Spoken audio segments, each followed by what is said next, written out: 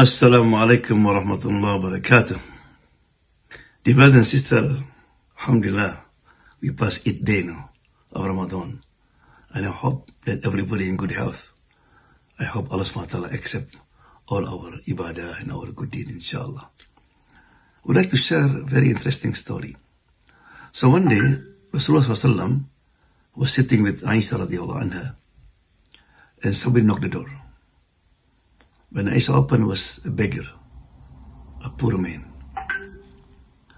He needs something. Rasulullah didn't have money at the time. He looked around, he saw one of his clothes was hanging there. Aisha, just give him my clothes. So Aisha gave to him Rasulullah clothes. The poor man, very smart. He ran to the market, public market. And he said, anyone would like to buy the Prophet clothes? Of course, everybody came. I said, how much? How much? I said, 10 dirham. No, you. So he made like oxen, right? And then there's a merchant, a blind man. He said to his servant, a boy, he said, if you can get that clothes, you are free. You are free. The boy so happy. Give him the money. So he kept money. So he ran. When he arrived there was come to 8 dinar. Somebody said 9 dinar. And the boy said 1,000 dinar. And nobody else come up with more than 1,000. He said, sold. The boy took the clothes and gave the money, and he ran. He said, sir, this is the Prophet clothes. It's yours now. The man, he prostrate, made sujud, thanked Allah subhanahu wa ta'ala. And he said, the boy, you are free now. You can go there for you want.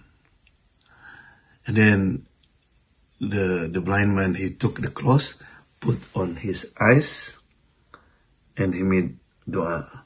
Allahumma bihaqqi Muhammad, biwaqati hadha libas, ayat basari.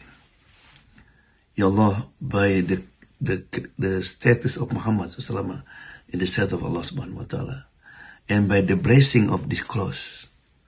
So he asked Allah, Allah, please bring back my eyes, my sight.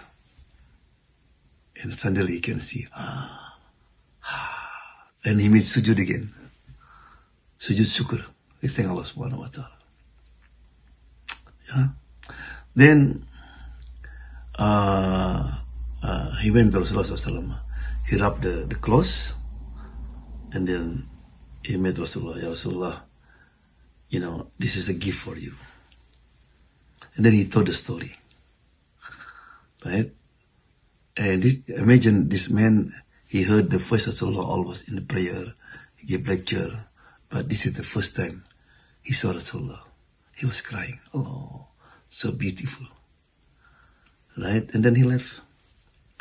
Then Rasulullah looked at Aisha. Aisha look the power of Sadaqah. Allah.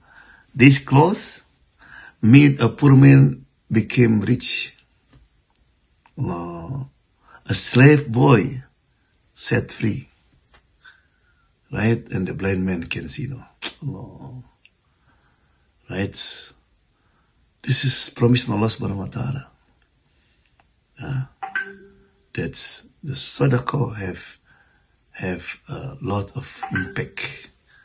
So therefore be a generous. Actually, Rasulullah sallallahu is very generous. He said in Ramadan, he more generous. It's like the wind, like hurricane. Destroy everything. Right? We need more than Rasulullah. So beside we do Tarawih, we do Witir, we read Quran. Don't forget every day to give Sadaqah. We go to Masjid, Sadaqah. We don't know. Maybe this is the night of poor. On that day, can you give Sadaqah?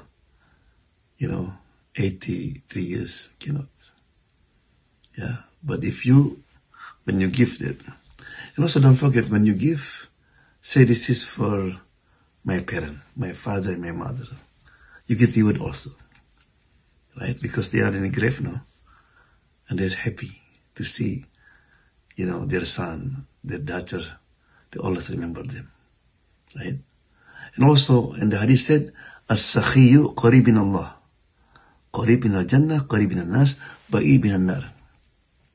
A generous person is close to Allah. Allah love it. Allah love the one who is generous. Close to Jannah and close to the people. Far away from hellfire. But al-bakhir, the miser, they're far away from Allah. Allah didn't like it. Far away from Jannah. Far away from people and close to hellfire. Na'udhu billah min dhalik. Right? So this is the best opportunity to be generous, especially in Ramadan, because the reward is multiplied. So don't miss every day. Give sadaqah. Wabillahi taufiq wal hidayah. Wassalamu alaikum warahmatullahi wabarakatuh.